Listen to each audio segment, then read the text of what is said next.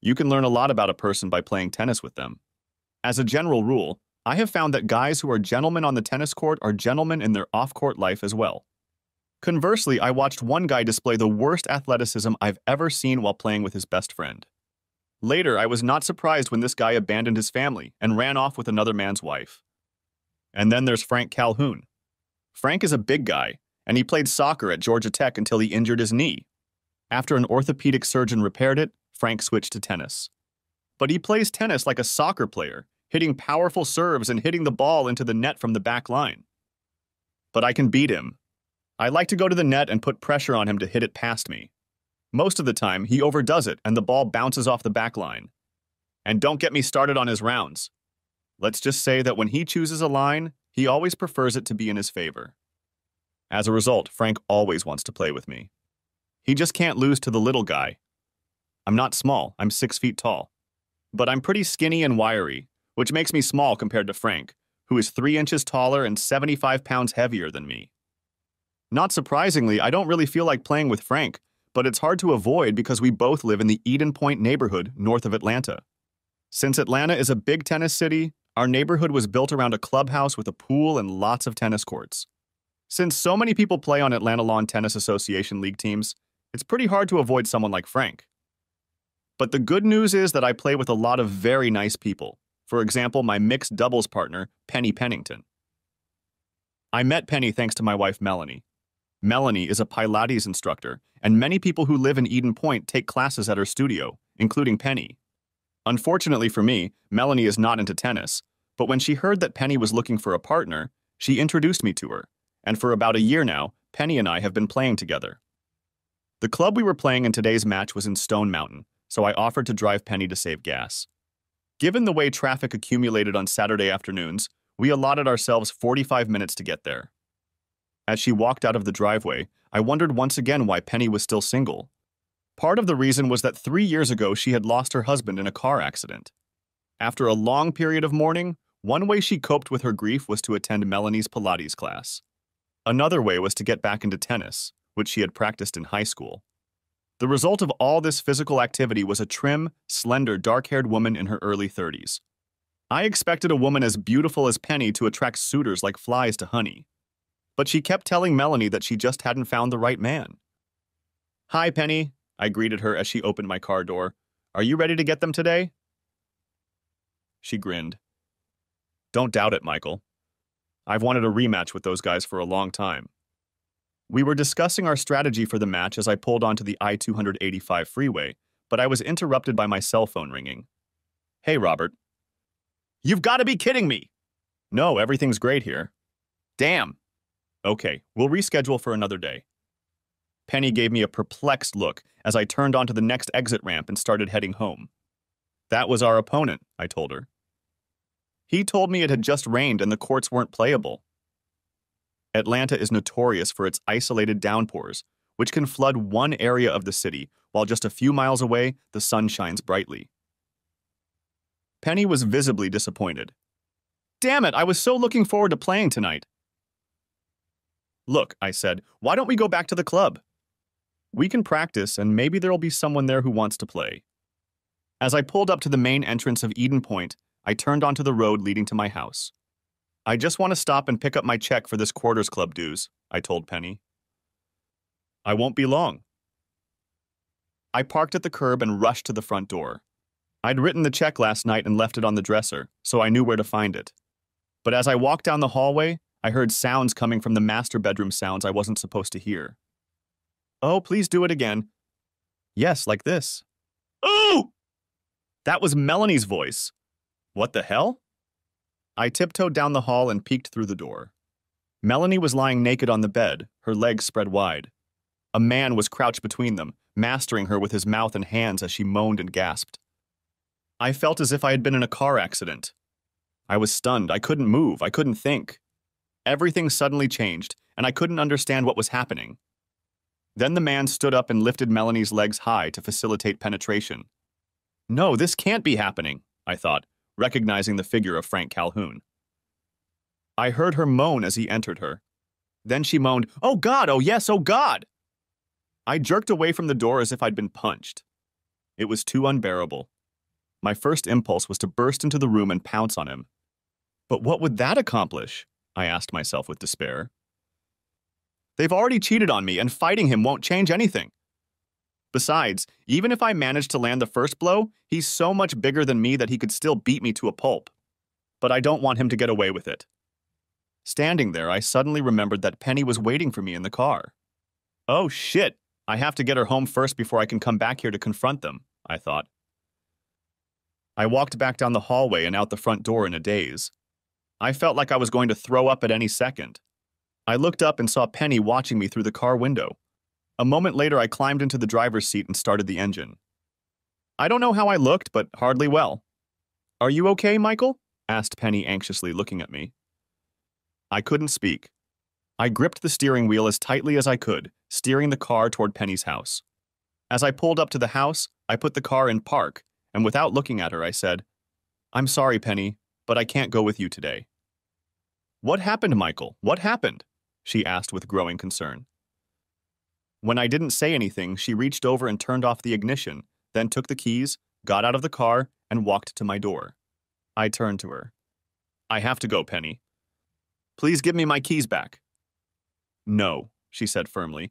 Not until you tell me what happened. When I didn't say anything, she opened the car door and pulled me by the arm. You're not going anywhere until you come inside and tell me what's going on. Robotically, I got out of the car and let her walk me into the house. She disappeared for a second and returned with a glass of ice water. I absent-mindedly sipped from it while she watched me. When I set the glass down, she took my hand and squeezed it in hers. Tell me, Michael. What happened in there? Suddenly, all my resistance crumbled, and I leaned back against the back of her couch. I tried to speak, but my throat suddenly constricted again, and I took another sip of water. It was Melanie and Frank, I said tautly. She looked at me incomprehensibly. Go on, she said. They were there together, in our bedroom. They were, my voice whispered. She sighed. No! That can't be. Melanie would never do that. The image of the two of them came back to me with full force, and I felt a tear run down my face. I never thought she was either, I wheezed as the pain in my throat intensified. Could it have been something else, Michael? Could you have been wrong? She asked. I realized she was trying to help, but that didn't stop my anger. When I looked in, she was lying on her back. When I left, he started having sex with her. So tell me, Penny, am I wrong? She flinched at my angry sarcasm. I'm sorry, Michael. I wasn't doubting you. I was just hoping there might be some other explanation. More pain pierced me. And with Frank Calhoun of all people, said I angrily. How could she let that big baboon near her? I guess that explains why Frank started taking Melanie's Pilates class, Penny reflected. Did he take her class? Shouted I. She never told me that. My anger was still simmering. Thank you so much for warning me, I said bitterly. Now Penny was in pain. That's not fair, Michael. I had no idea there was anything between them. I'm sorry, Penny, I said. I didn't mean to lash out at you. I'm just having a really hard time right now. She squeezed my hand. It's okay, Michael. I can only imagine how you must be feeling right now. I stood up. I have to go, I told her. I have to go back there and find out what's really going on. You're not going to do anything violent, Michael? No, I just need to get some questions answered. She squeezed my hand. Please let me know what's going on, Michael. And let me know if there's anything I can do to help. I thanked her and walked back to my car. As I drove home, I was terrified of what awaited me. I thought about all the questions I wanted to ask her and tried to anticipate her possible reaction. I expected tears, denials, and angry words. How should I respond to them? What about Frank? What if he was still there? I could feel the adrenaline rushing through my system. When I walked through the kitchen door, Melanie must have heard me because she came out to meet me. She was in her robe and her hair was wrapped in a towel. You're back early, she said cheerfully. How was the match? We got caught in the rain, I said in a choppy voice. Oh, I'm sorry you couldn't play, she said. I bet Penny was disappointed. I just stared at her. I didn't feel like making small talk. They called about the rain right after we left, I said quietly. She blinked, but her expression didn't change. I'm back in the house, I told her. My heartbeat sped up. I saw you and Frank together. Of the many scenarios I had imagined, Melanie's reaction was not what I had envisioned. I'm sorry you had to see that, she said evenly. Is that all you have to say? I asked incredulously. You cheat on me and you're sorry I witnessed it? You're not even going to apologize for sleeping with him? How long has this been going on? Don't you have any explanation? She crossed her arms and sighed. Sit down, Michael, she said, gesturing to the table in the breakfast room. I prefer to stand, I said angrily. Suit yourself, she said, and sat back in her chair. I stood, stunned by her complete lack of response. Look, Michael, we were going to tell you soon anyway, but I guess this is just pushing the timeline a bit. I'm leaving you. Frank and I love each other, and I'm going to move in with him. We're going to get married as soon as the divorce is finalized. I decided to crouch down without risking a fall. Before I could say anything, she jumped up and said, Wait here, and then disappeared into our bedroom. She returned a few minutes later, clutching a stack of papers. She held them out to me across the table. It doesn't have to be acrimonious, she said. I don't even want any alimony from you. I took all the money out of our savings account, but it's only fair since I'm leaving you the house. It's a lot better than you'll get if we go to court, but it's fine with me if you sign the papers and let us all move on with our lives. I looked at the stack of papers. It was a divorce petition. Have you been to a lawyer yet? I asked in amazement. What about our marriage? What happened to the last 10 years we spent together? I'm sorry, Michael. I didn't plan this, it just happened. Just accept it. It is what it is. Deal with it, I shouted. Accept that my beloved wife is having sex with that asshole Frank Calhoun in our own bed? Accept that our marriage is over? She stood up. I'm disappointed, Michael. I was hoping for a more mature response from you. She turned and walked back to the bedroom. I sat at the table, looking at the divorce papers in front of me and trying to make sense of what was happening. If someone had asked me that morning, I would have said that I loved my wife and that we had a good marriage. Then this afternoon, I found out that she was leaving me for another man. Talk about cognitive dissonance! In the silence, I heard the buzz of a cell phone and then scraps of conversation. He saw us. As you'd expect. That would be good. When she returned, she was fully dressed and carrying an overnight bag and a set of cosmetics. Since you brought it up, I don't intend to stay here overnight. Frank is coming to get me. We'll come back on Monday when you're at work and pick up the rest of my things. So you're leaving just like that? That's the way it should be, she said. Fine, I said bitterly. What do you want me to tell our friends? She sighed. Look, Michael, Frank and I haven't done anything wrong and we're not going to hide like criminals. We're going to continue to have an active social life. In fact, tomorrow night we're probably going to a reception at Eden Point. You won't have to tell anyone anything, because everyone will know about it anyway. At that moment, a horn sounded outside. Melanie looked out the window. Frank's here, she said. I'm leaving. Closing the door, she leaned in again and looked at me. Just sign the papers, Michael. The sooner you do it, the better it will be for all of us. Then she left. I don't know how long I sat there. Emotions flashed through me like the cars of a train rushing through a crossroads. One minute I was seething with anger, the next I was remembering happy times, and the next I was sad. I told myself that I had treated her like a queen, and then wondered what I had done to push her away. I'm better off without her, I repeated, until loneliness overwhelmed me. The beep of my cell phone startled me, and I answered it quickly. Subconsciously, I was hoping to hear Melanie's voice, but it was Penny. What's up, Michael? She asked. Not very well, I replied. She left me. I heard, she said. Did you hear that? Said I in amazement. Where? How? I'm sorry, Michael, she said sadly. Frank was bragging about it at the club. Oh, shit, I thought. It's already started. On Sunday, I called the captain of our men's team. There was no way I wanted to go out on the field. Sorry, Joe, I told him. You're going to have to cut me out of the lineup today. I have some personal issues to take care of. Yes, I heard, he said sympathetically. Sorry to hear about that. Good luck.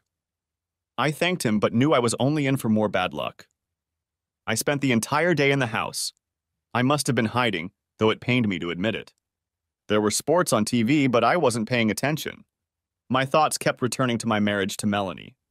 Why did it go wrong? When had she stopped loving me? I was sure she had fallen in love with me when she got married right out of college. We didn't break up all senior year. I proposed to her over Christmas break. She was majoring in physical education and health, and whenever my fraternity brothers saw her in workout clothes, they gave me a hard time. She had a combination of cuteness, trimness, and sexiness that was almost irresistible. I gave up trying as soon as I met her. We blended easily into married life. I got a great job in Atlanta, and she got a job as an instructor in an aerobics class. After a few years, we saved enough money for a down payment on a house and found what we were looking for in a new development called Eden Point. I thought we were truly happy here at Eden Point. I had gotten a few promotions in my company, and Melanie decided to start her own business. By then, we had enough money to rent space for her studio in one of the small shopping centers in the area, and her business was doing very well.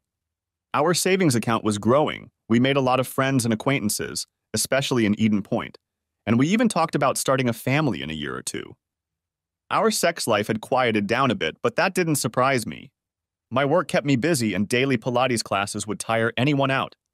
Thinking back on it, I began to realize that things had really slowed down in the last 6 months, although I hadn't noticed it at the time. I also remembered that Melanie seemed a little distracted at times, as if she was in another world. But when we made love, I felt better than ever, and I thought Melanie felt the same way. Obviously, I was wrong. I mentally kicked myself. How could I have been so blind that I hadn't realized she had another man? How could I not know that she had fallen out of love with me and fallen in love with Frank Calhoun? The only thing I could assume was that when you love and trust another, you don't look for signs of betrayal and deceit. No, I thought sardonically. You just have to wait until they hit you in the back of the head. On Monday, I went to work early to try to get ahead of things. Around 9 o'clock, I called my attorney's office and tried to make an appointment. When the secretary asked the purpose of the appointment, I didn't want to broach the subject of Melanie and me, so I told her that I needed to make some changes to my will. When she got back on the line, she said she could see me right after lunch. When I got to his law office, Jonathan met me in the lobby. He had been a classmate of ours when we were students, and I had approached him when Melanie and I had decided to make our wills. As we settled into his office, he looked at me with concern. Is everything all right, Michael? I understand you need to make changes to your will. You or Melanie aren't sick, are you? Thanks for your concern, Jonathan, but it's not that bad, I told him. Then I handed him the papers Melanie had given me on Saturday. As he read them, he tisk-tisked to himself. When he finished, he looked up at me. I'm sorry to hear about this, Michael. Do you think there's any chance of reconciliation? I don't think so. She's already moved out of our house and moved in with her boyfriend. She told me they plan to get married as soon as our divorce is final. He shook his head. I never expected this. You two seemed like the perfect couple. Then his expression changed, and his voice took on a professional tone. Given these circumstances, I, as your legal advisor, advise you to sign this agreement immediately. So just like that, 10 years of marriage went to waste? Said I bitterly. He shook his head patiently. In matters like this, Michael, you have to stop thinking with your heart and start thinking with your head. I believe Melanie has made you a very generous offer, much better than you will get if you decide to fight for her. She may be guided in part by guilt, but I'm willing to bet that the main reason is to give you an incentive to say yes as soon as possible so that she can marry her new man. Although it may seem to you now that you are inferior to her, in fact, if your marriage is over, that's the best you can hope for. I knew he was right. Hell, after what she'd done, I didn't want to stay married to her anyway. But it still felt like he and Frank had beaten me at a game I didn't even know I was playing. Jonathan's tone became sympathetic again. Look, Michael, I know the lawyer Melanie used. If you sign, we can file this settlement agreement in court very quickly. It'll document what she's offered. Then, if she gets remorseful and wants to come back, and if you're willing to take her back, you'll have 30 days to back out of the divorce. I knew that wasn't going to happen. Can I borrow your pen? I asked. Upon returning to the office, I immediately headed to HR. I needed to make a lot of changes to my health insurance, 401k plan, and a host of other spousal benefits. The clerk who assisted me must have done this a lot, because he quickly prepared all the forms I needed. As I was signing them, I looked up and saw him looking at me. Guess I won't have to make an announcement in the office now, I thought wryly. In the evening on the way home, I stopped at one of the neighborhood restaurants and picked up dinner to go. But when I got home, I found that Melanie had been there during the day and had packed everything she wanted. Of course, all of her makeup was gone, but I was surprised to find a few articles of clothing left behind. However, upon taking a closer look at them, I realized that they were things she no longer wore. Guess I'll have to take them to Goodwill, I thought dejectedly. Further investigation revealed that the bedroom was not the only place she raided. Our good china was gone, as well as most of the serving pieces we had received as wedding gifts. From the kitchen, I noticed that dishes and a set of good carving knives had been carried away as well. Several pieces of furniture were missing, and when I went into the living room, I saw that large chunks of our CD and DVD collections were gone as well. Going through our things, I noticed that she had left our wedding album untouched. Somehow, that depressed me more than all the stuff she had taken with her. It was as if she wanted to erase all memories of her life with me. I went back to the kitchen and stashed the food I'd bought in the refrigerator. I had no appetite left after her intrusion. I made a mental note to myself to change the locks. Damn it! How can you go from a happily married man to a lonely divorced man in 3 days? I asked myself. It all seems so damn unfair. I spent the next week in virtual isolation, getting to work early every day and leaving late. The rest of the time I stayed in the house. The humiliation of having Frank Calhoun steal my wife from me was agonizing, and the fact that there was nothing I could do about it was almost unbearable. I confess I've had fantasies of attacks with baseball bats or brass knuckles. Sometimes I've dreamed of assassins and car bombs. But then I would return to the real world. Did I really want to destroy my own life to get revenge on a skirt-chasing jerk and a wife who couldn't keep her legs together? By Friday, I decided it was time to come out of my cocoon. I hadn't done anything wrong, and I had no reason to hide. I called Penny. Hey, partner, don't we have a tennis match scheduled for this weekend? I asked, trying to sound upbeat and positive. Oh, Michael, I'm so glad to hear from you, she said quickly. I thought about calling you so many times, but I decided that maybe you'd rather be alone for a while. Thanks, Penny, I replied, softening my tone. It's been a rough week. I told her everything that had happened, and then asked her what had happened at Eden Point that I had missed. She hesitated for a few seconds before admitting that our situation had been talked about all over the neighborhood. You'd think they could find something better to discuss, I said sharply. Maybe so, Penny agreed, but Frank and Melanie are having a hard time with it. They've been socializing at the club every night since last Saturday. Frank is almost openly bragging about whoever's the better man won, and Melanie hangs on to him like a lovesick schoolgirl. You could hear the anger in her voice. That's just disgusting, Michael. I immediately dropped her Pilates class and told her I couldn't be her friend anymore, she said. Her loyalty made me feel a little better. What about the others, Penny? What are they saying? I asked. I guess it's what you'd expect, Michael. There are those who are very unhappy with Frank and Melanie, and they try to avoid the lovebirds as much as possible. And there's a group that always revolves around Frank. They extol his valor, if you know what I mean. But for most people, it's just a sad, awkward situation, and they try to stay out of it as much as possible. Rationally, I knew that would be the case, but some part of me wished that society would tar and feather Frank and Melanie and run them out of town on rails. But I was determined not to let my disappointment hold me back. For what it's worth, I'm not going to spend the rest of my life underground, I told Penny.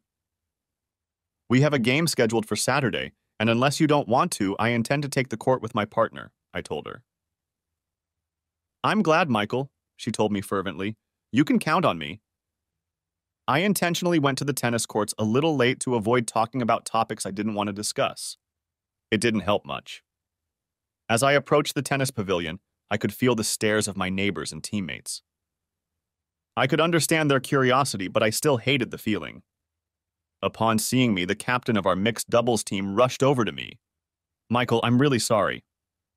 The other team made last-second changes to their lineup, and some matches have already started, so I can't change anything. If you don't want to play, I understand. What are you talking about, Mary? I asked. I don't understand. It's Frank, she said. You and Penny should play Frank and his partner. Oh shit, I thought. That's the last thing I wanted. At that moment, Penny came over, and when she realized what was happening, her face went pale. She pulled me aside and whispered, We don't have to do this, Michael. It's no big deal. We'll just lose and play someone else next week. No, I said, loud enough for Penny to jump up. I'm not going to hide from that bastard for the rest of my life.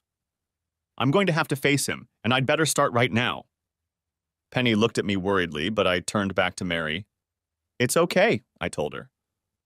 Penny and I are here to play. It was a massacre. I was playing worse than I had in recent years, and my obvious emotions were affecting Penny as well. Frank, on the other hand, was on top of his game, and his powerful ground strokes were scorching the net like RPG projectiles. To make matters worse, he was constantly poking fun at me throughout the match. Come on, Michael, you can hit harder, he yelled after I executed a weak shot, which he smashed to smithereens. Another time he shouted, Your wife can hit harder! Oh, wait, I was wrong. You don't have a wife. I just went ballistic. Besides, a crowd had gathered for our little match, and I looked up to see Melanie standing at the fence. To her credit, she grumbled at some of Frank's comments, but she didn't look in my direction once. At one point, I threw a weak second serve over the net, and Frank ripped it right at Penny. It bounced off her shoulder and almost knocked her down.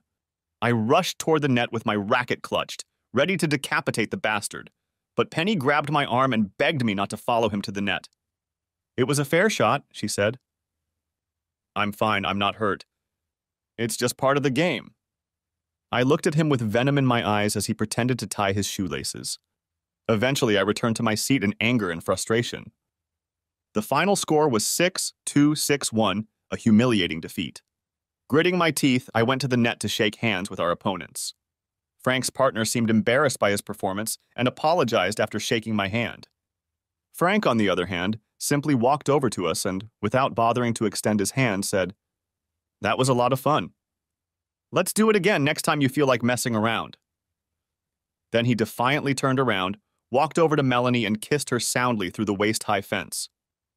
I don't know what Penny saw on my face, but she grabbed my arm and dragged me off the court. He's trying to provoke you, Michael. He'd like you to start a fight with him. Don't let him get to you. Please, for my sake. I sat down on the podium, and someone handed me a glass of ice water. I took a few sips and then poured the rest of it over my head. I couldn't have felt worse than I had that day. I apologized to Penny for playing it so badly, and though she protested, I got in my car and headed home. I tossed my clothes in the hamper and dragged myself into the shower, sloshing water off me for half an hour. When the water finally cooled, I got out, wiped myself off, and flopped down on the bed, angry and disgusted. I knew why I'd lost. I'd let Frank possess me. That knowledge only made me feel worse. He'd gotten to me, and he'd gotten to Melanie too, though obviously in a different way. Still, the result was the same, to turn a loser like Frank into a big winner. I vowed to myself that I wasn't going to take Frank's bullying anymore, and neither was Melanie's. I would find a way to break them both. I just had to figure out how to do it. I lay down on my bed and thought about what my old tennis coach used to tell me. Play to your opponent's weaknesses. That sounds good in theory, but how could I apply it to this situation? I know myself. Once I start working on a problem, my brain keeps attacking it, even when my mind shifts to other tasks.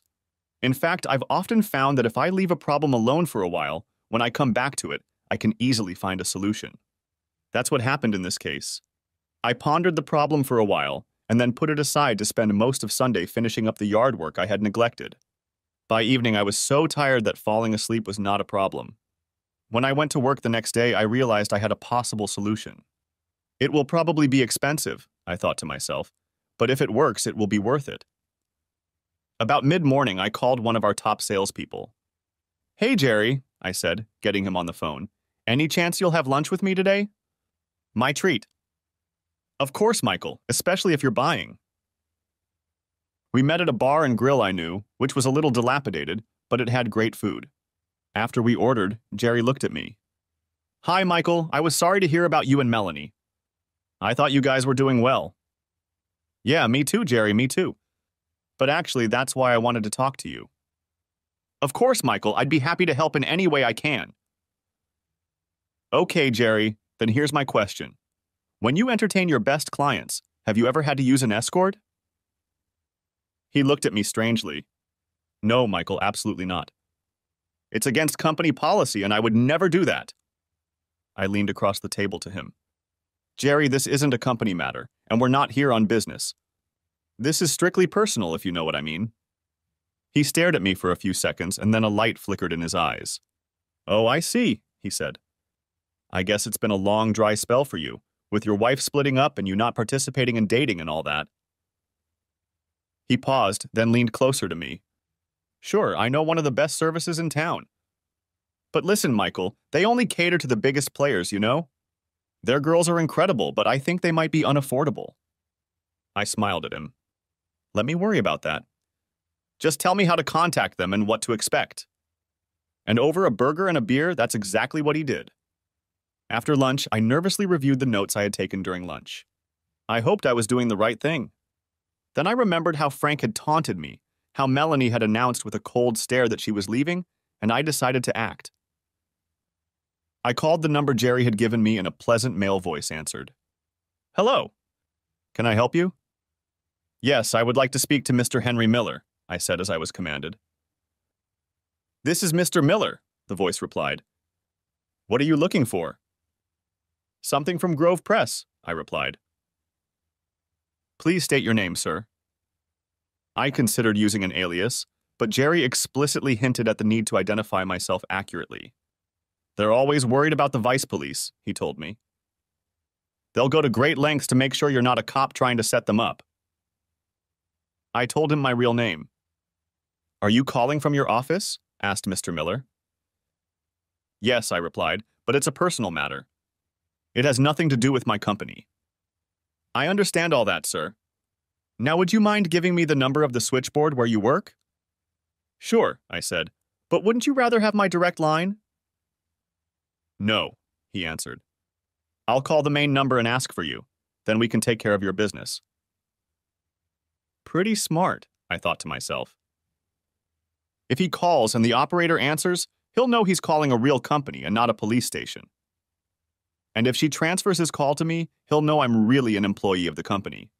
It's certainly not foolproof, but it's pretty good. I gave him the number of the main switchboard, and he hung up immediately. A few minutes later, my phone rang, and the operator transferred the call to me. It was Mr. Miller. He then asked for my cell phone number.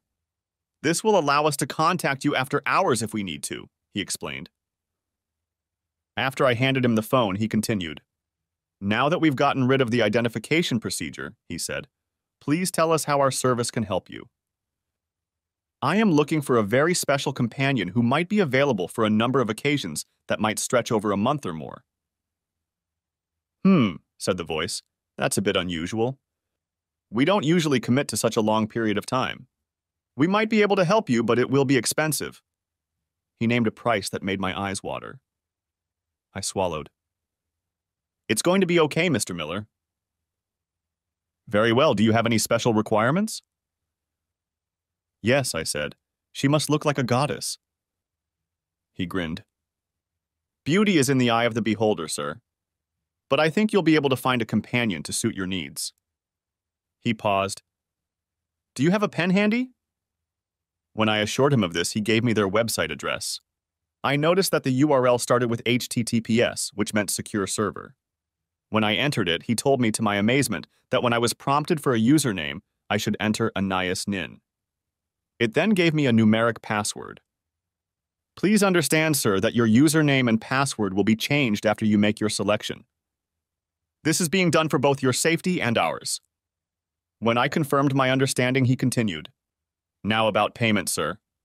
Once you make your choice and it is scheduled for the session, your credit card will be charged the amount you just agreed to. In addition, our clients should express their appreciation directly to our companions. If you are satisfied with everything, we recommend paying a 25% tip. I made a few quick mental calculations. This has to work, I thought, or I'll be not only ruined, but humiliated. Very good, sir. When you are ready to make your selection, please go to our website. There you will be able to make all other arrangements. Good day, sir.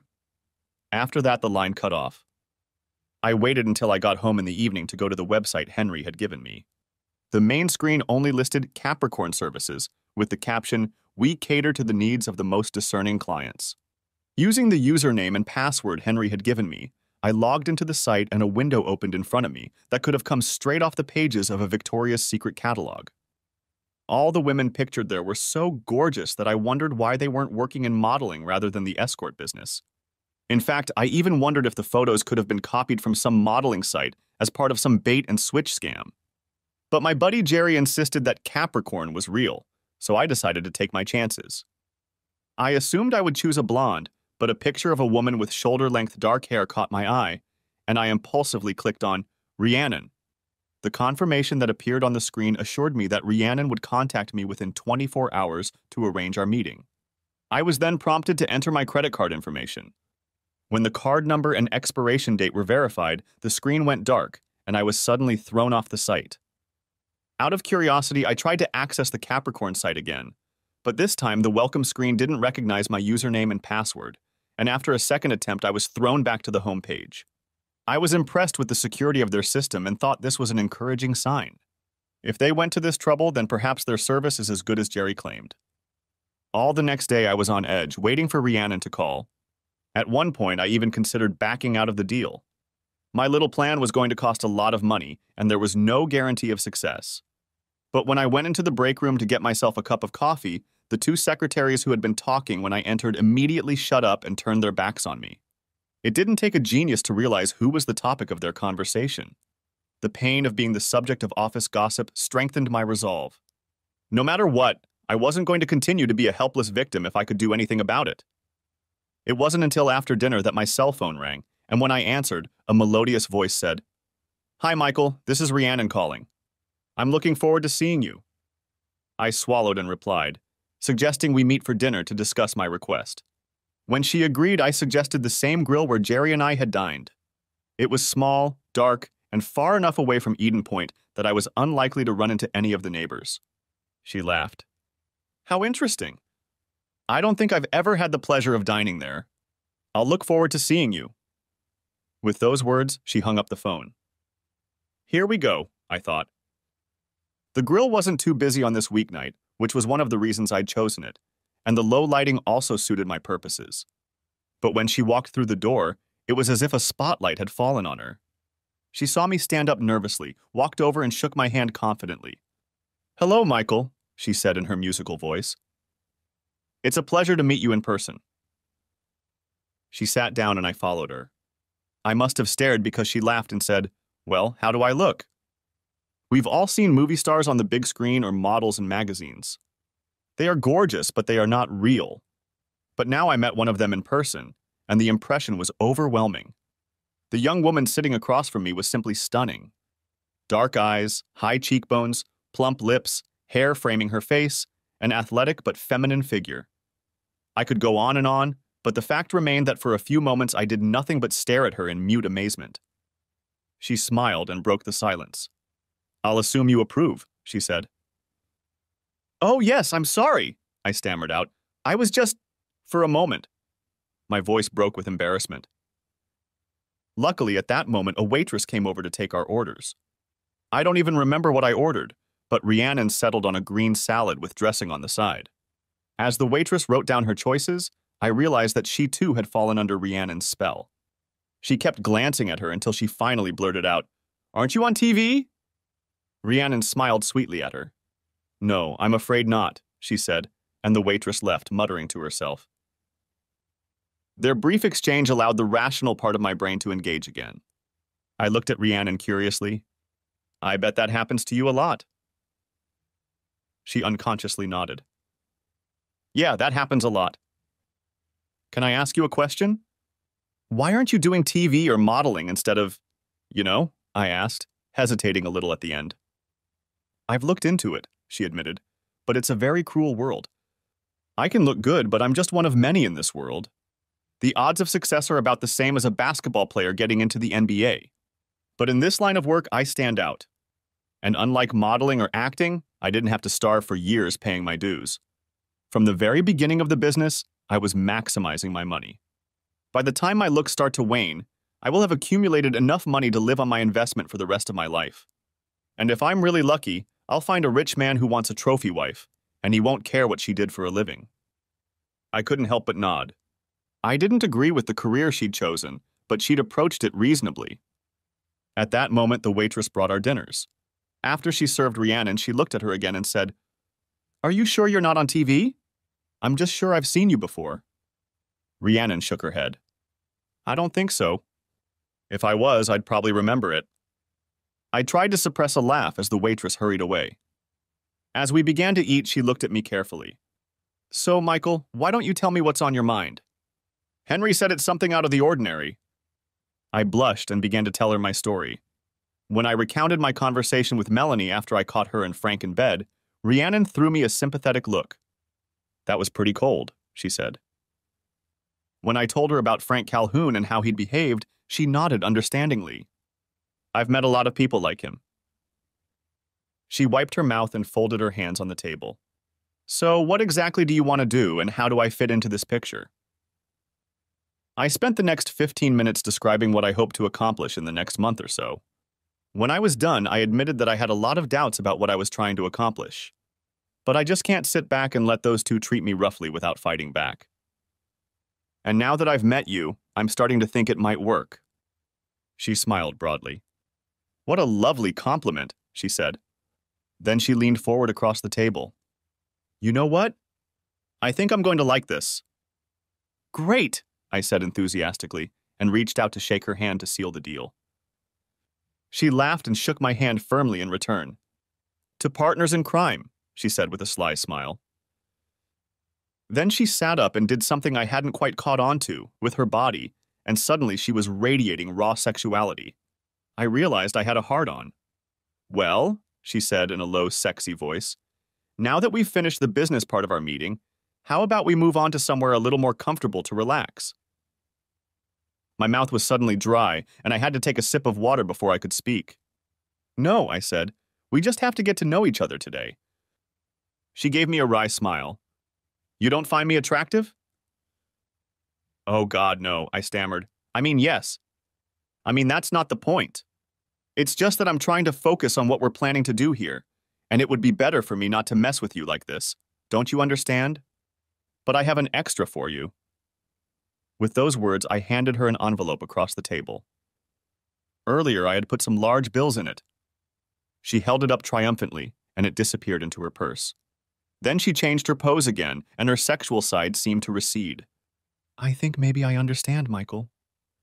She tilted her head slightly to look at me. "You're a very interesting man. I think I'm going to enjoy our little adventure together." With those words, she got up and left, and I was left sitting in the stall. For some reason, I felt wrung out. What a woman, I thought. We had planned for the first phase of Operation Honey Trap to begin on Saturday shortly after lunch. The temperature in Atlanta was already heating up, and I figured the pool at Eden Point would be crowded. I was a little worried about whether Rhiannon would show up, but shortly after noon, a BMW Z4 pulled up to my driveway. She came to my door carrying a small bag and, when I raised my eyebrows, said, "My swimsuits." She looked around and smiled. "So this is the suburbs. You like it here?" I frowned.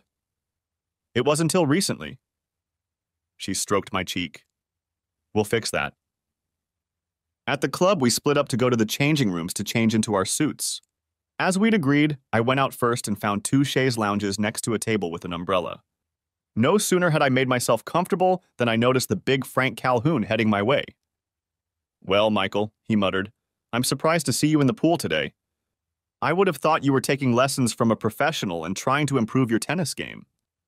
I knew he was trying to bait me, but I answered him flatly. "No, today my girlfriend and I are going to lounge in the pool and get some sun." Frank wasn't going to let me go so easily. "Oh, you have a girlfriend now? I'd like to meet her." By now, our conversation had attracted the attention of everyone within earshot. That suited me just fine. Well, you're in luck, Frank. Here she comes, I said, pointing to the door to the women's locker room. Oh my God! There was silence among the members as Rhiannon approached us. I expected her to be in a bikini, but to my surprise, she was wearing a one-piece swimsuit. But somehow it was much more seductive. It was made of some kind of silvery material that reflected the sun and caught the attention of all the men and women. I heard a click and realized she was wearing stiletto shoes. They made her calves, thighs, and butt look amazing. As she approached us, I shifted my gaze from her feet to the suit. It looked different, and then I realized that it was made of the finest material I'd ever seen. It followed the exact contours of her body, and when I looked closer, it was obvious that the suit was completely unlined. It looked as if it had been painted on her body. She walked over to me and entwined her arm with mine, pressed her breasts against my bicep, and kissed my cheek. "Great, honey," she cooed. "You found a place for us." Then she turned to Frank. "Who's your friend, Michael?" I glanced over at Frank and, to my delight, saw that his mouth was ajar as he stared at the vision before him. "Rhiannon," I said. "Meet Frank." "Frank, this is my girlfriend Rhiannon." His mouth slammed shut, and he quickly extended his hand for a handshake. "Welcome to Eden Point," he said rather grandly. "If there's anything I can help you with, please don't hesitate." Rhiannon smiled sweetly. "Oh, how sweet." She turned to me and asked tokenistically, "Is everyone here as cute as Frank?" I replied sharply, "No, Frank is unique." She smiled at him again. "Thank you so much for making me feel at home." When he remained standing still, she looked down with a smile. "You can let go of my hand now." "Oh," he said, embarrassed. "Well, I must be off. I hope I'll see you again, Rhiannon. I hope we'll see each other again." With those words, he awkwardly turned away and walked back to the other side of the pool, looking over his shoulder a few times as he went. I looked that way and noticed Melanie sitting with her arms crossed. She didn't look happy. Rhiannon and I settled into the chaise lounge. She took my hand and pulled me closer so I could whisper in her ear.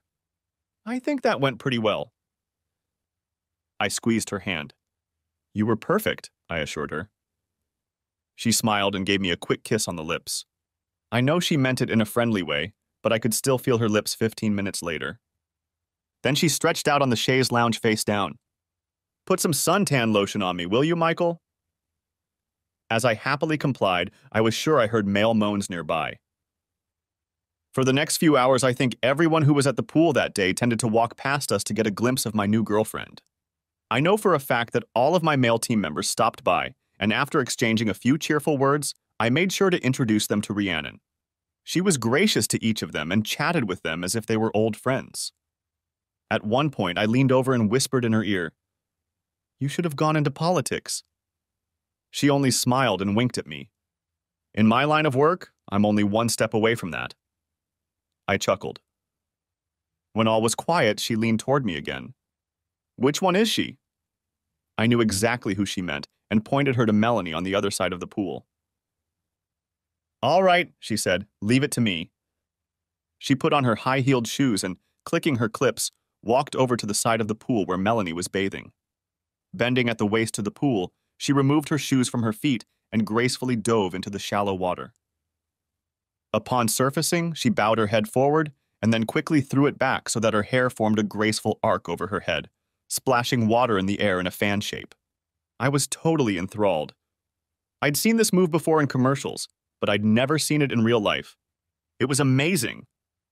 Then, in one motion, Rhiannon gracefully floated out of the water and onto the deck. Facing Melanie with water running down her body, she threw her hair back, emphasizing her breasts. Then she put the mules back on her feet, adding 4 inches of height to her body, and walked back to where I stood watching. I reluctantly shifted my gaze from Rhiannon to Melanie. She looked at me angrily. Then she turned and addressed Frank sharply before grabbing her things and heading for the exit. He followed her, glancing over his shoulder at Rhiannon again. She settled gracefully in the chaise lounge with her eyes closed. I heard her mutter, "Mission accomplished." While we were there, only one unpleasant thing happened. As we were getting ready to leave, I looked up and saw Penny walking in my direction. "Oh crap," I thought. I completely forgot about Penny's women's team playing today. What am I going to tell her? Hi, Michael. It's so good to see you outside again. Maybe we can meet up and play some more. She stopped abruptly as Rhiannon stood up and grabbed my hand. Oh, Penny said, surprised. Who's that? This is Rhiannon, my companion, I said awkwardly. Penny blinked and looked at Rhiannon in silence for a while. Then she held out her hand. I'm Penny, she said. Nice to meet you. She turned to me again. I need to clean myself up. I'm pretty dirty after our match tonight. See you around, Michael. She then turned and ran off before I could think of what to say. Who was that? Asked Rhiannon curiously. That was Penny Pennington, I told her. She's my mixed doubles partner. Interesting, she replied. I mentally berated myself for not thinking ahead about what to do with Penny. I didn't want to risk revealing my plan, but I didn't want Penny to get the wrong idea either. Damn it! Shortly after that, Rhiannon and I decided to call it a day. I felt like we had accomplished everything we wanted to do today. As we were leaving the pool, I swear I heard the level of conversation rise noticeably. When we got back to my apartment, I let Rhiannon use the shower while I dried myself off and reflected on the day. Except for the unexpected encounter with Penny, it had gone better than I'd hoped. I'd shown Melanie that I wasn't going to sit around and mourn her passing for the rest of my life. More than that, I showed her that not only could I not replace her, but that I had grown a great deal myself. Let her reflect on that for a while, I thought triumphantly. So how do you think it went? I heard a voice ask me from behind. Turning around, I saw Rhiannon standing there, wrapped in a bath towel. You were great, I replied enthusiastically. You were everything I hoped for and more.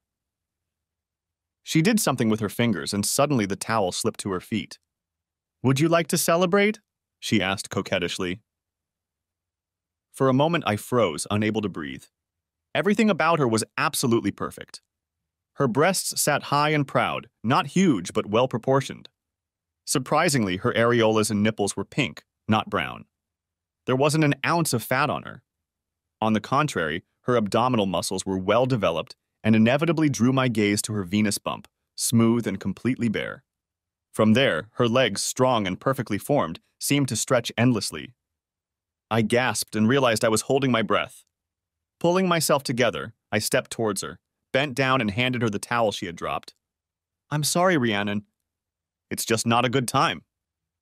She smiled. Okay, I was just checking.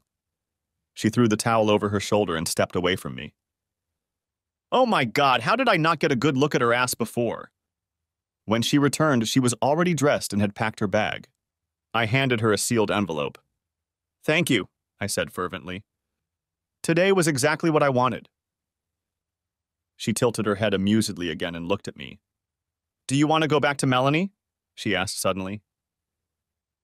I shuddered. No, I said firmly. This wasn't some one-off error in judgment or loss of control. She deliberately threw me away like junk she didn't need. I would never under any circumstances take her back. That's what I thought, she said, but I was just wondering. Anyway, are we still on for next week? Oh, sure, I said with a wide grin. During the week, I made sure to go to tennis practice at the club. I wanted everyone to know that I had stopped hiding. Glad you're backing out on the field, our team captain told me. My teammates greeted me with a pat on the back and a wide wink. Behind me, I heard someone say, "Lucky son of a bitch." I smiled. I knew the impression Rhiannon could make. A couple days later, I returned to the court for mixed doubles practice, but Penny was nowhere to be found.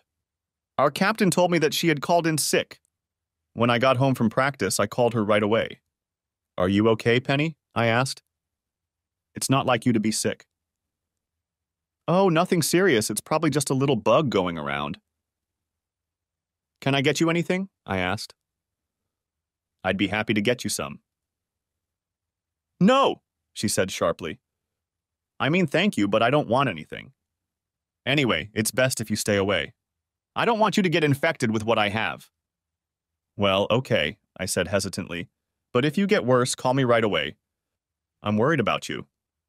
She made me a vague promise and then said she needed to rest, so I let her go. I wasn't happy about it. Penny had always been so healthy and vital, It alarmed me to think there might be something wrong with her. And our little run-in at the pool last Saturday probably didn't help, I thought. I still felt like I couldn't tell her about my honey trap for fear of ruining things, but I just hated to give Penny the wrong impression. I hope she forgives me when this is over, I thought. The next step in my plan was scheduled for that weekend. The club was having a dinner, and Rhiannon and I planned to perform at it. When she arrived at my house, she was dressed very differently from the last time we'd met. "Wow, you look like you just stepped out of a fashion magazine," I said, looking at her. She was wearing an ordinary outfit consisting of a skirt, a casual jacket, and a blouse. But although it all looked casual, the fabrics, styles, and accessories screamed haute couture. She curtsied like a little girl. "Thank you, kind sir." "Actually, Nordstrom's just got them," she said, "but don't worry if you're not familiar with the labels. My main target today is the ladies, and one lady in particular." "Well, I can't speak for wives, but I think you'll still have a great influence on men," I told her sincerely. As we pulled into the parking lot in front of the clubhouse, Rhiannon turned to me and said, "We need to change tactics a bit today. We need to split up and socialize with everyone here. That will allow me to do what I need to do." "Sounds good to me," I told her. As we entered the patio where the dinner was being held, I immediately realized that we were both right. Once again, most of the men were looking openly at Rhiannon. The wives were a little more reserved, but even from them I heard more than one comment about Rhiannon's attire that evening. A few of the more adventurous women asked where she had found her clothes, and soon Rhiannon was cheerfully exchanging shopping tips with them. After chatting for a bit, she and I went back to eating. "Any luck?" I asked her quietly. "Oh, I've been very busy," she said seriously. "I've been learning a lot about what wives think about the situation with you, Melanie and Frank. More importantly, I've been making your ex's life miserable. I was also flirting with her fiancé quite a bit, and she didn't like it one bit." I only grinned. It was obvious that Rhiannon knew exactly what buttons to push. I was chatting with one of my teammates when Melanie walked by and pointed at me. Curious, I followed her to see what she wanted. When she turned to face me, I saw that her face was flushed with anger. "Looks like you're wasting no time in getting back into the dating game," she said huskily. "I didn't realize there was a mandatory waiting period," I said sarcastically. "Yeah? Well, I don't think you're up to par on this one, Michael. Where the hell did you find her?" "I never met her when we were married." "I met her through work," I replied simply. "I'd be careful if I were you. She looks a lot more than you can handle." I couldn't help myself. "You're wrong, Melanie. I practice with her every chance I get." "Is that so?" she said hotly. "Then you had better keep her away from Frank." And with these words, she walked away. I smiled to myself. Everything was going exactly as I'd hoped. At that moment, I saw Penny carrying a tray of food. I knew she was on the entertainment committee, but I didn't know if she would feel well enough to come tonight.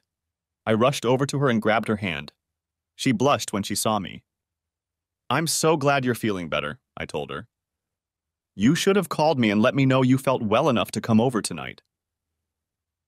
"I guess I wasn't sure until the last minute, Michael. Besides, I figured you'd be here with your new girlfriend, and I didn't want to bother you." At that moment, Rhiannon walked by, laughing and talking to one of my teammates. "And I see I was right," Penny continued with a frown. She started to walk away, but I grabbed her arm again. "Wait, Penny, we need to talk about our next match." She hesitated, then apparently made a decision. "Michael, I've had a lot on my plate lately, and I've decided to drop the mixed pairs and focus on the women's team." I was shocked. "You can't do this, Penny," I whispered. "You're my partner.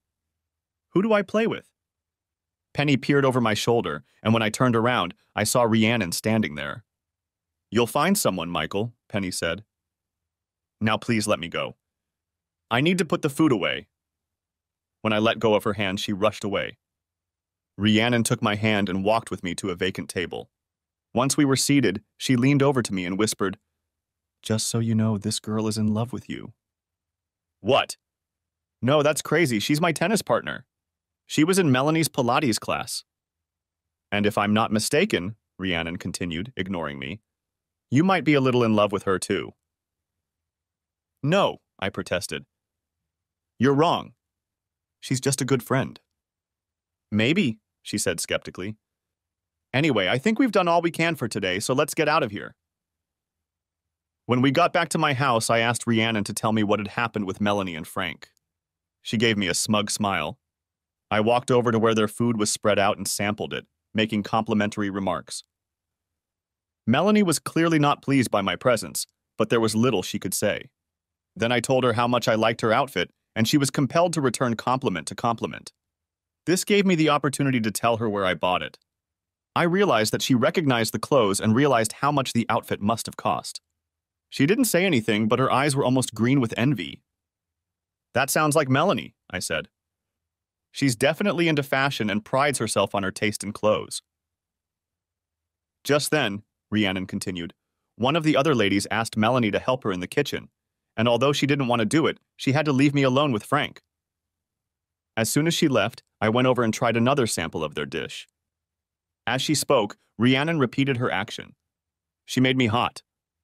She straightened up and grinned, clearly realizing the impression she had made on me. Once I got Frank's attention, I started flirting with him in earnest.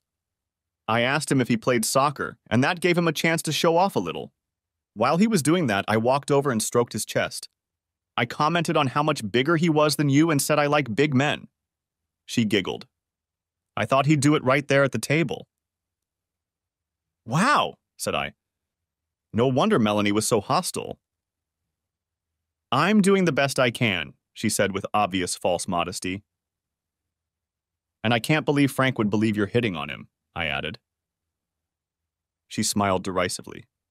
Guys like Frank are so self-sufficient that it wouldn't occur to them to question a woman's interest. The irony is that they're usually the worst lovers. I grinned. If what Rhiannon had said was true, it would serve Melanie right. I handed her the envelope. Do you think we're ready for the next stage? I asked her. Definitely. The dance at your club will be perfect for what we have planned. Then she turned and headed for the front door. What, no seduction attempts today? I asked with a smile. She grinned over my shoulder. I wouldn't have thought so. Then she turned and jerked her hips slightly, making my loins quiver.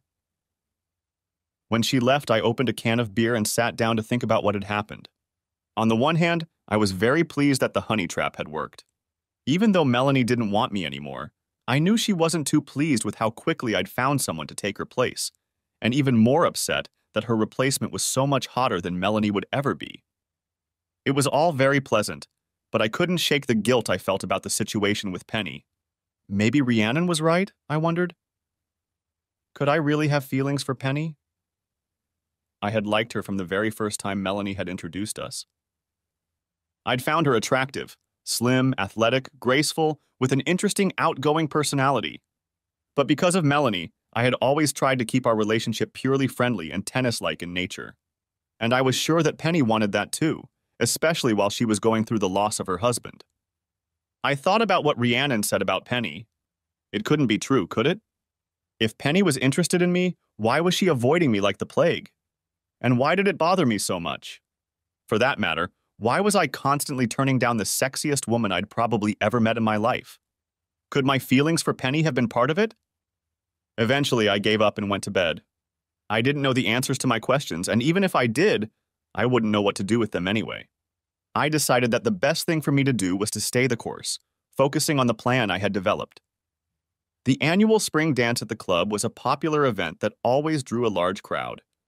The ladies used the dance as an excuse to dress up, and the men reluctantly donned tracksuits, some even wearing ties. I was counting on Frank and Marlene to show up. I had warned Rhiannon about what to expect from her, and I was curious to see what she would wear for the climax of our plan today. So I was surprised and disappointed to see her get out of the car in jeans and a t-shirt. Sure, they were the tightest jeans I'd ever seen on a woman, and the t-shirt obscenely tight around her braless breasts, but I was still expecting something different. My face must have given me away because she stroked it as she walked past me. You didn't think I was going to risk my dress by coming here, did you? Just let me use your bedroom for a little while and then I'll be ready to go. I'd already put on my sport coat and pants, so I waddled impatiently across the room while she dressed. Damn, I grinned to myself. It's like we're an old married couple. A few minutes later, her voice reached me. Michael, can you come in here? I need your help with something. I went back and opened the bedroom door. Oh my God! Rhiannon was standing there in the sexiest lingerie I had ever seen. Her strapless bra and panties were a chocolate brown color with white lace trim that drew attention to the curve of her breasts and the sensual hollow between her legs. The stockings were the same dark brown color and were held up by a garter belt that further drew attention to her most intimate parts. She took a half step in her stilettos and turned around to reveal that her panties were actually a thong, revealing the full cheeks of her ass. She turned to face me again. Will I? She asked with a slight smile. I couldn't resist taking a step toward her, but she stopped me with a smile and a raised hand. No, not now. I can't afford for you to mess this up. So now that I have your approval, get out of here and let me put on my dress. I think I staggered as I walked back to the den. A few minutes later, she appeared. This time she was wearing a strapless dress, the same whitish color as the trim on her underwear. The color contrasted beautifully with her hair. As she walked across the floor, I realized that the dress must have been tailored because the fabric seemed to flow down her limbs like water. With each step, I could clearly see the relief of her hips, and when she turned, her buttocks curved out in crisp detail. The slit in the side of her dress reached all the way up to the top of her stockings, and when she stood to the right side, her perfect leg was exposed to stunning effect. Of course, it didn't help that I knew exactly what she had under her dress. I swallowed hard. I think you might cause a few heart attacks tonight, I told her, and I wasn't kidding. She just smiled at me and held out her hand so I could walk her out the door. The club's patio area was cleared for dancing, and paper lanterns were hung overhead. It was a little gaudy, but I liked the effect of the soft lights and tinkling music. Rhiannon slid into my arms to dance, and I wasn't surprised to find that she was a much better dancer than I was. As we moved together, she rested her head on my shoulder, and in that moment I decided that I didn't care that she was a working girl. I just enjoyed the feel of her body next to mine and the pleasure of her company. She lifted her head and backed off far enough to look at me. You know, this suburban life isn't so bad. A girl could get used to it. Before I could answer, she tensed up. Uh-oh, battle stations.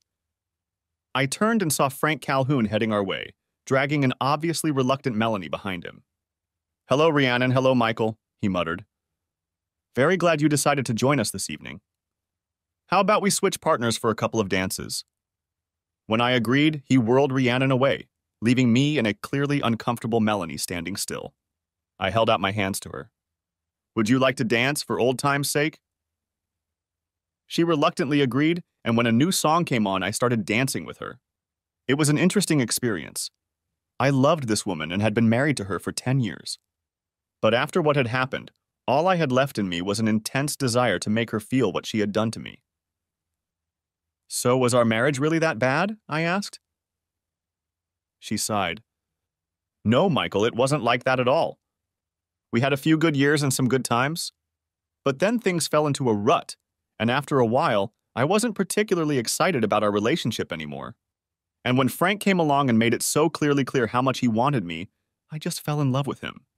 I really fell hard, Michael. It was just like it was in college. She looked up at me. I didn't want to hurt you, Michael, but I had to do what was right for me. Can you understand that? I understand, I said bitterly. You've decided to switch. That's not what I meant, she defended herself. That's okay, I said. I switched too. She grimaced, remembering who I was dating now, and I felt some satisfaction.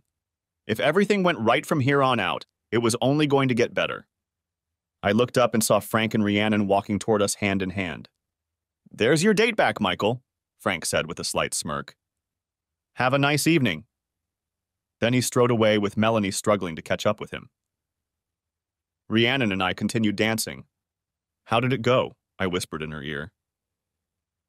You could almost hear the chuckle in her voice. The hook is well and truly set, she said. He's convinced I'm falling for him. He'll come up with some excuse for Melanie, and we'll meet at the club after everyone leaves.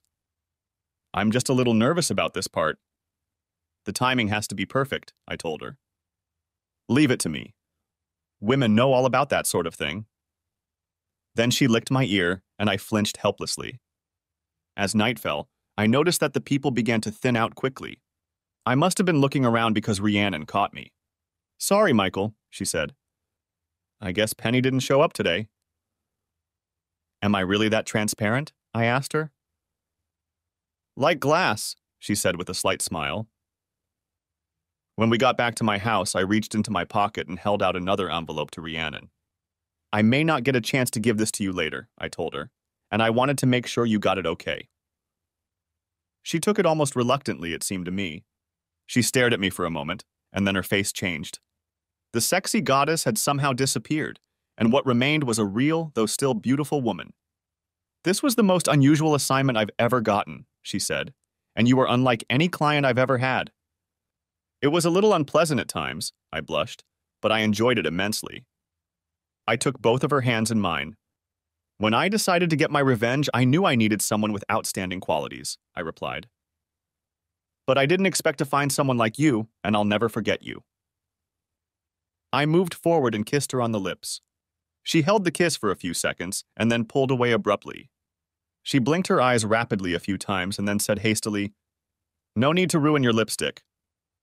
Then she glanced at the jewel-encrusted watch on her wrist and added, "It's almost time. We should get going." "Give me exactly 30 minutes." With those words, she walked out the door, got into her car, and drove away. I stood for a moment, then made a decision. Rhiannon and I hadn't talked about it, and I hoped I wouldn't screw it up, but I had to take a chance. I pulled out my cell phone. She must have recognized my number. "Michael, why are you calling at this hour?" "Penny, I'm going to ask you for the biggest favor of my life. Please don't ask any questions.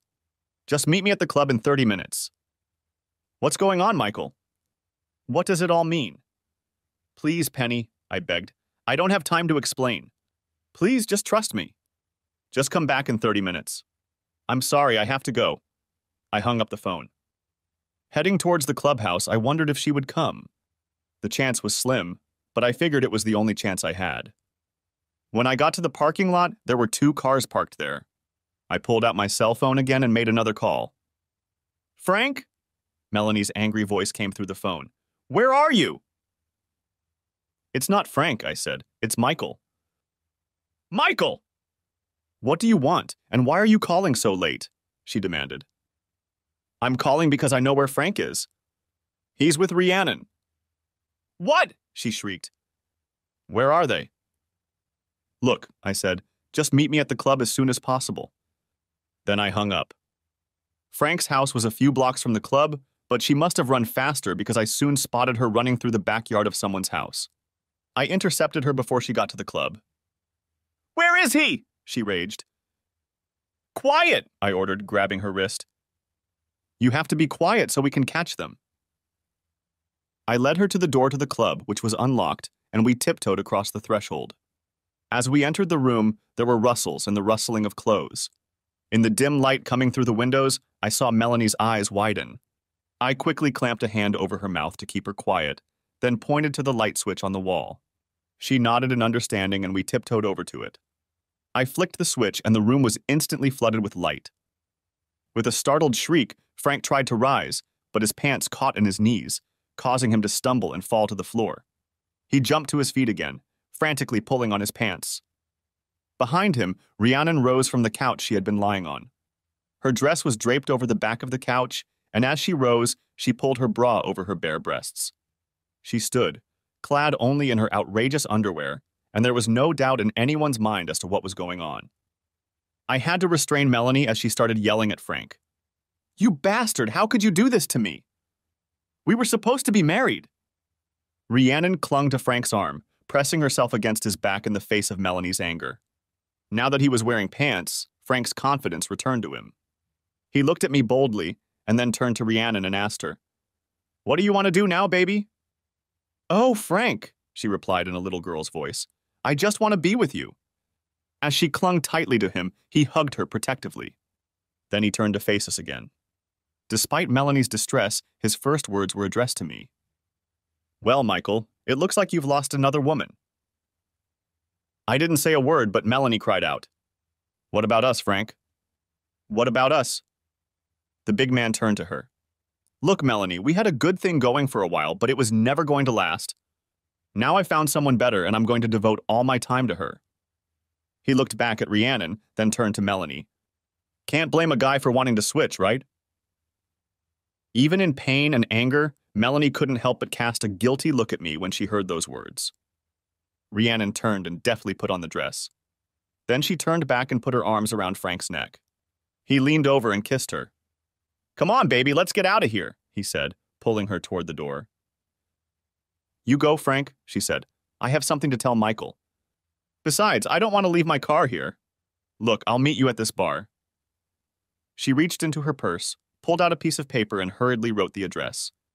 "I'll be right there with you, honey," she added, stroking the front of his pants and bestowing a passionate kiss on him. He looked at her doubtfully. "Are you sure you're going to be okay?" he asked. "I'm sure, darling. Michael won't hurt me. He's not that kind of guy." "Yeah," Frank grinned. "I guess you're right." With those words, he walked out the door and we heard him drive away. While our attention was on Frank, Melanie managed to break free of my grip. She screamed, "You bitch!" and lunged at Rhiannon with her claws out. Instead of flinching, Rhiannon calmly stood her ground. As Melanie caught up with her, Rhiannon took a quick step to the side, grabbed one of Melanie's outstretched arms, and deftly twisted it behind her back. She winked at me. I knew self-defense lessons would come in handy.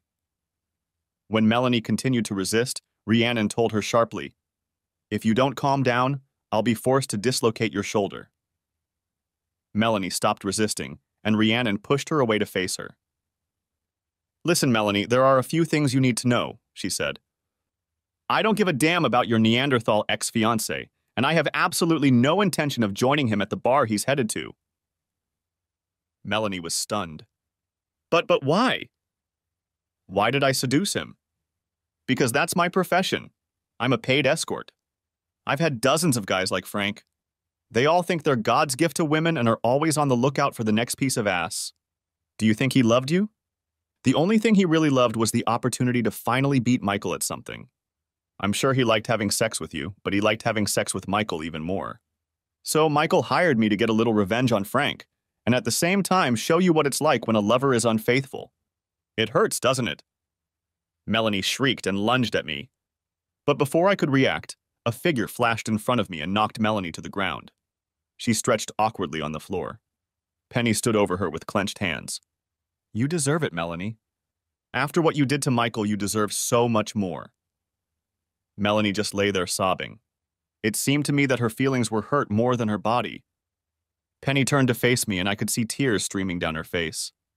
"Is it really true?" she asked me. "She's really not your girlfriend?" "No," I told her solemnly. "She was my partner in the honey trap we set for Frank and Melanie, but nothing more." "But she's so beautiful," Penny objected. "I could never compete with someone like her." Rhiannon walked over and put her hands on Penny's shoulders. "Silly girl, I was the one who didn't stand a chance. He only had eyes for you." Penny looked at me again. "So you've never even—" Rhiannon stepped in again. "No, Penny, he never did. I could never distract him from thinking about you enough for him to touch me. And believe me, I gave him that opportunity." Penny said nothing but looked at me with shining eyes. Rhiannon smirked at both of us. "I think it's time for me to get out of here. I've had tougher assignments, but this has kind of worn me out." At that moment, Melanie picked herself up off the floor. "What about me? Where am I supposed to go? I can't go back to Frank's house, not after what happened." Penny looked at her thoughtfully. "I don't know what you're going to do tomorrow, but you can sleep over at my house tonight. I'm going to drive home with Michael." With those words, she kissed me hard. I took her hand and decided not to let go. But something kept bugging me, and I turned to Rhiannon again. "What about Frank? Where did you send him?" She laughed. "That was the address of a gay bar I know. I wonder how long he'll be there before he realizes I'm not coming." Then the smile disappeared from her face and she looked at me intently. "Good luck, Michael. You're a special person and I won't forget you." She leaned forward and kissed me gently. I felt Penny squeeze my hand even tighter. Rhiannon then turned to Penny and her face took on a fierce expression. "You will treat him right, do you understand me? If I ever hear that you don't, I'll be back, and this time I won't take no for an answer." The fierce expression left her face, replaced by an expression I later realized was sad. She reached out and stroked my cheek. But I don't think I'll be so lucky. Then she reached into her purse and slipped something into my hand. Goodbye, she said, and then turned and walked out the door, her hips swaying magnificently. I looked at my hand. There were 4 unopened envelopes in it.